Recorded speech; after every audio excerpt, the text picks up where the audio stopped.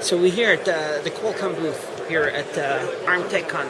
So you won the best of show. Yes. What did Qualcomm win the best of show for? Which part? Well, this is for the DragonBoard Development Kit. So here's and that's a development kit to support the Qualcomm APQ8060A, the Snapdragon, and it's a full-featured development platform.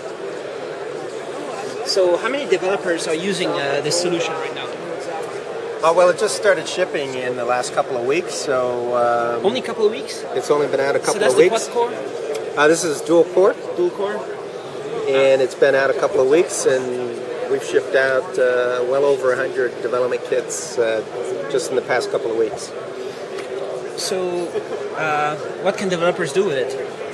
Well, they can develop applications and test different peripherals and things, and also use it for prototype development. If they're going to develop a embedded product, it's a starting point for embedded product development. And the way it's designed, it's got a modular approach. So there's actually a system on module here that would pop out if you wanted to go right into production with a system on module and just build a carrier board around it with I/O specific to your requirements, and it's a fast path to get a product out to market. So how much does it cost, and what do you get in the package? Do you get all this? Yes, you get everything that you need here. It's $498, and it's a very complete development platform. So you get the main board and the system on module component, which has the application processor on it. Sensor board for camera, and then the display that also comes with it.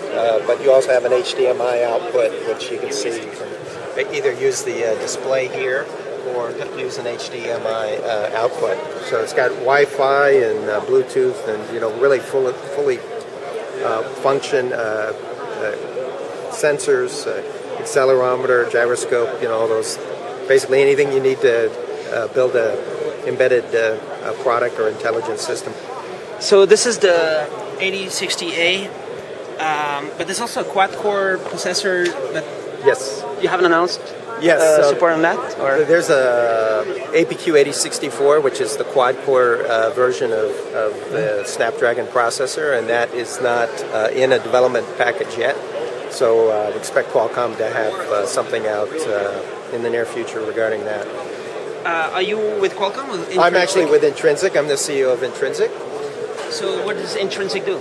So Intrinsyc designed and developed and supports the DragonBoard. So customers buy the development kit from us on our website, and if they need support, we're there to support them and provide them help. And then we also have the ability to build derivative products.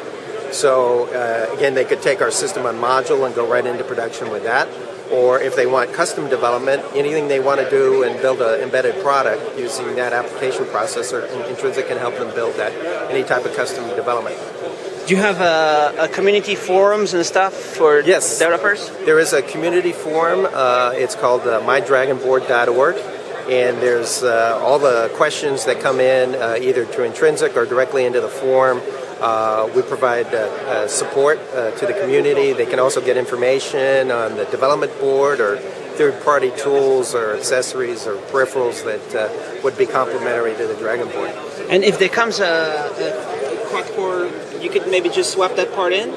Well, there'll be a new platform in development, and if you go to the mydragonboard.org, there's also older versions of previous versions of development kits on there, supporting some of the earlier versions of the Snapdragon processor, and then the dual core, and then future products. All that information will be on there. So, was it always called DragonBoard, or is that a new name? Well, I think it's always been called DragonBoard. There was an 8060 version DragonBoard previously released, and then this is the next generation.